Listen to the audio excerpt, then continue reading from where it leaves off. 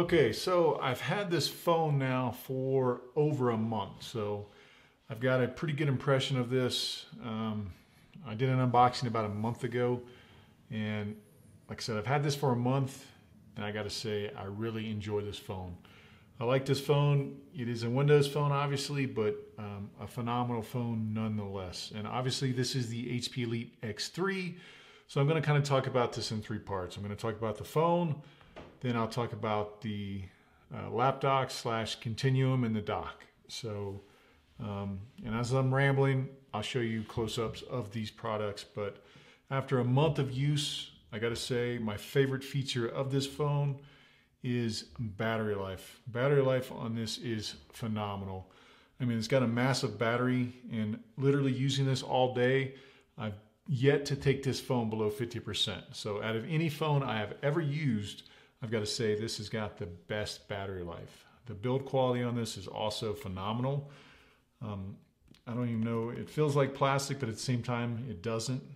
I mean, it's got metal around the edge, but the design of this, the look of this phone is awesome. I mean, the screen, it's bright, it's vibrant.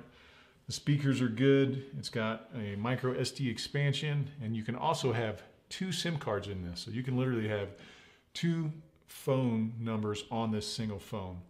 And then finally, you've also got the fingerprint sensor, which is on the back. It did take me a little bit to get used to, but it's got a nice ridge where it is easy to access, and it just works. It works really well, actually. I mean, as you can see here, it works. I mean, now with Windows Hello, obviously you've got that little animation, so it does make it not quite as fast as other phones, but it's still pretty quick. And then you can also unlock this thing with your face using the Windows Hello. So there. The fingerprint sensor is faster to unlock it, but say you're wearing gloves or whatever, you can actually use the IR camera on the front and unlock it with Windows Hello. And right now I can tell you the best part about this phone is the price. Now the bundle I bought was the lap dock bundle, which was essentially $1,300, $1,298. And if you don't want the lap dock, which I don't recommend, I'll get into that in a minute. If you buy this just with the phone and it comes with the desk dock, so the little Chrome docking station, you can get this on Microsoft for $599 right now. Because a lot of the reviewers, when this phone came out, they were complaining about the price. They were saying it's way overpriced. But to put that in perspective, I mean, this has got 64 gigabytes of storage. You can have a micro SD card slot in it, and you can have 2 SIM cards in this thing. And it's $599 for the phone, and it comes bundled with the lap dock. And if you go over to, say, an iPhone 7 Plus, that is, for 32 gigabytes, you're starting at $769. And if you want to go up to 128 gigabytes, you're looking at $869 from the Apple website. And if you're a Samsung fan, going with the S7, because the S8's not quite out yet, then you're looking at $669 unlocked for a 32 gigabyte S7 Edge. So just to put that in perspective, this is actually cheaper than all the other flagship phones out there right now, and it comes with the desk dock. So like I said, the hardware on this is second to none. Call quality is good. I mean, I've not had a case on this at all. It just, to me, I like the way it looks so much, I don't want to put a case on it. I mean, I've not dropped it, but obviously I feel like it would actually do pretty good in a drop, but I'm not going to test that. It's got a, like I said, 5.96 inch, so it's basically almost 6 inches across, AMOLED display, very bright, very bright. It's a Gorilla Glass, so those are kind of the pros on this. The one thing I don't like about this phone, and I'll show you a couple sample pictures I took, is the camera. It is a 16 megapixel camera for the rear, but it just kind of, it's meh, it's okay. And that is one issue with this as well. Anytime I tried to take an HDR photo, about 50% of the time the camera app would crash when I put it on HDR. I don't know why. I looked on the forums, that was some of the bugs with this, is just the camera crashing. I don't know why HP has not fixed that yet, or if they're working on it, but so really my one and only complaint with this phone is the camera. The pictures are mediocre and the camera likes to crash. This does shoot 4K video, but there doesn't really seem to be very good optical image stabilization with this. So if you're buying this for the camera, definitely pass, definitely skip. With that though, I will say this is still the best Windows phone you can get overall.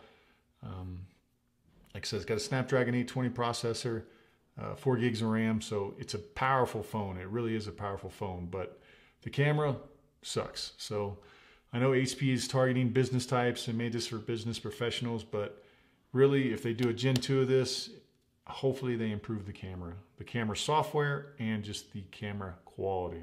So I'll shut up for a second, show you some pictures and video that I took.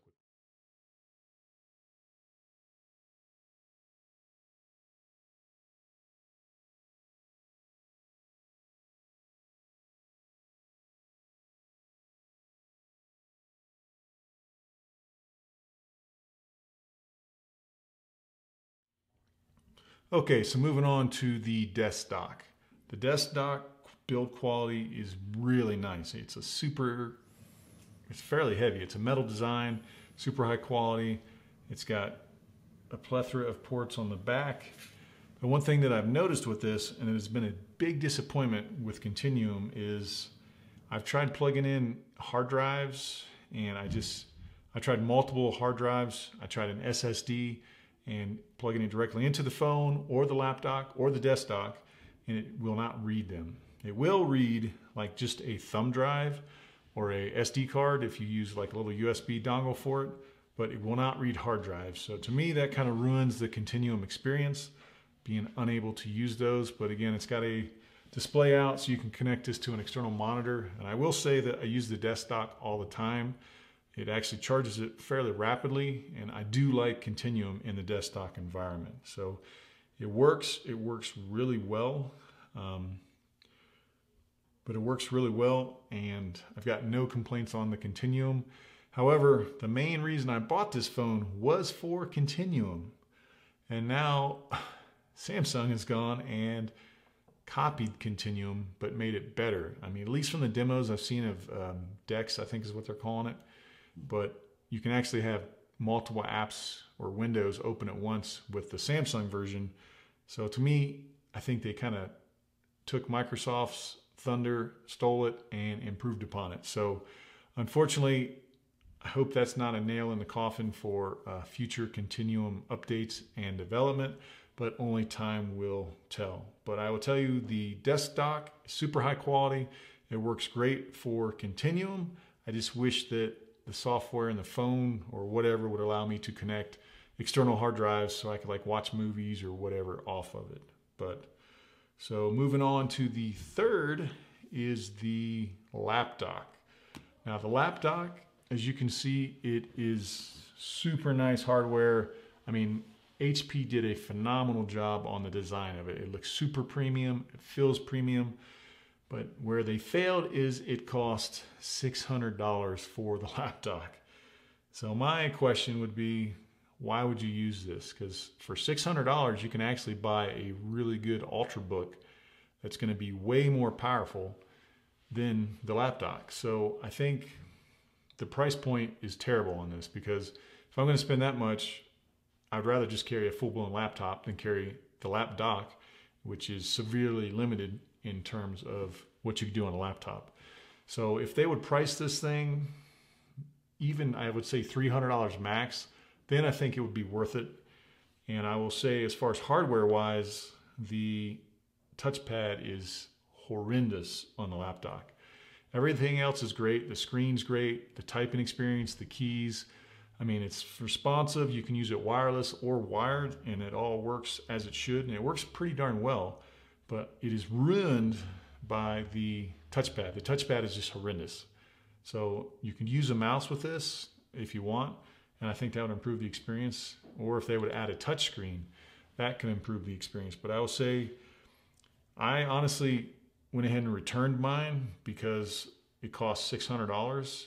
I would say if the touchpad wouldn't have sucked, I would have kept it. I would have sucked up the cost and just kept it, because I do love the concept, but at the same time, the price is just, it's kind of ludicrous, honestly, the price. So I'm hoping, because I plan on keeping this phone, that in the next month, coming months, as maybe they come out with the second generation, that the price of the lap dock will just get cut in half. If that's the case, then I'll definitely pick another one up. Or if they come up with the Gen 2, hopefully, that's got a better touchpad. So that's really my biggest complaint of the lap dock is, for one, it's $600, and two is just the touchpad is horrible. So let's wrap this review up. So like I said, I've had this for over a month now, and really, out of any phone I've ever owned, the battery life on this is the best, bar none. The fingerprint sensor in Windows Hello work phenomenal. Everything else about it, even you're running obviously Windows 10 Mobile, I haven't had the issues that a lot of people have had. I actually don't mind it. For all the apps that I couldn't find on Windows 10 Mobile, I was able to just go to the website and pin it to my start screen. So the apps really don't bother me as far as the app gap. What bothers me is the camera sucks on this. So that's kind of what bothers me, and really my only complaint of the HP Elite X3. So for $599, I would recommend this wholeheartedly. So right now, like I said, you can go to the Microsoft Store or their website, and you can get this for $599, which includes the dock. So if you're looking to dip your toe into Windows Phone, this is the one I would recommend. Unless you're really big on doing a lot of photos with your phone, and then you could either go with the Lumias or a non-Windows phone. But that's my only beef with this. So as always, if you guys enjoyed that, give it a thumbs up. If you've got any questions, go ahead and drop it in the comments below, and I'll try my best to answer it. And if you have not subscribed, go ahead and do so. Thanks.